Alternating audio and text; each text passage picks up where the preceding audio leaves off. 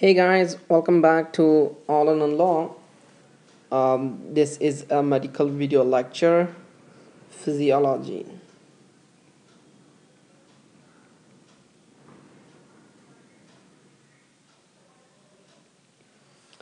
And today in this video, we're gonna talk about the differences between red muscles and the white muscles. Red muscles and white muscles. Okay. So let me brief you with what are the red muscles and what are the white muscles. Remember, the red muscles means they contain large amount of myoglobin. That's why they are called as red muscles. They contain large amount of myoglobin. Whereas in what you call white muscles, they contain less amount of myoglobin. That's why they are called white muscles or pale muscles.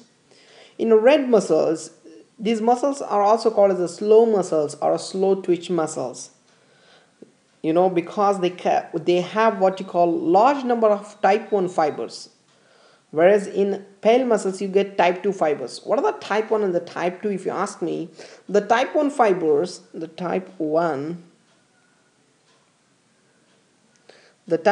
fibers are slow fibers or slow twitch fibers. They have smaller diameter. Remember, that's why they're called as the type 1 fibers, small diameter. Okay, in a type 2 fibers, they are called as the fast fibers or the fast twitch fibers, which have larger diameter. Okay, larger diameter, remember, compared to the type 1. So these red muscles, they have the type 1 fibers, right? So the contraction time is longer in this type of muscles. Okay, for example, if you ask me the examples for the red muscles, these are muscles of the back, gastrocnemius muscle. Okay, these are the examples for red muscles where you find more amount of myoglobin. Whereas in white muscles, they are called white, as I said, because of the less quantity of what you call myoglobin, and they contain the type 2 fibers. What are the type 2 fibers? The type 2 fibers are nothing but they have larger diameter. Okay, they are fast twitching fibers. Okay, and in these muscles, the white muscles, the contraction muscles, what you call the contraction time is shorter in these types of muscles. Okay, examples for what you call the white muscles are like muscles of the hand, ocular muscles. Okay, right? So let's talk about the differences. Right, so differences regarding the red muscles, that are all known as the slow muscles, and they are fast muscles or white muscles or fast muscles. Type 1 fibers in red muscles, type 2 in a what you call the white muscles. Type 1 because of the small diameter, type 2 is a larger diameter. Right, myoglobin content is more here, and here it's a less. Right, so that's why it's known as a pale muscle also. Or the sarcoplasmic reticulum is less extensive. What's the function of the sarcoplasmic reticulum? It helps during the contraction of the skeletal muscles, right? It releases the calcium that causes the contraction. Okay, so that's the function of the sarcoplasmic reticulum. We're going to make another video on that. Sarcoplasmic reticulum is less extensive, and here it's a more extensive. Okay, if you talk about the blood vessels in what you call the red muscles are more extensive.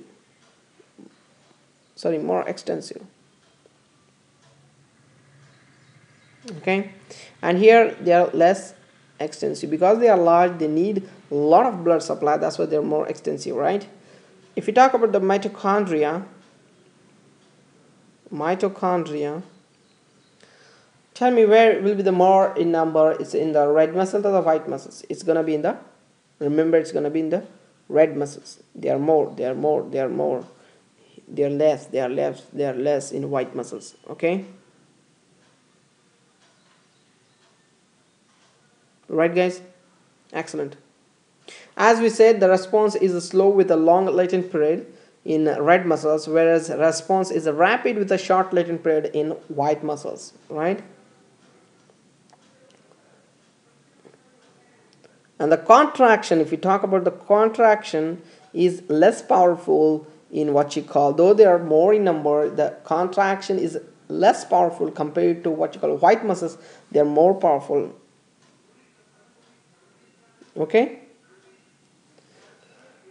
And in red muscles, this muscle is involved in the prolonged continued activity as it undergoes sustained contraction, whereas in what you call the white muscle is not involved in the prolonged or continued activity as it relaxes the immediately, right? So that's also a very important difference. And if you talk about the fatigue, fatigue occurs slowly in case of red muscles. Fatigue slowly in case of red muscles, and it's quickly because they act fast, because they what you call they have a short latent period. That's why they undergo fatigue very early. Okay, guys. And these red muscles, what you call, for ATP production, they are dependent on cellular respiration. Cellular respiration. Okay, I'm not able to write, guys. Okay. Whereas white muscles or pale muscles, they are dependent upon the glycolysis for ATP. Glycolysis for the ATP. So these are the differences. Just you got an idea, I think. Okay, guys. So thank you so much for watching this video. Take care.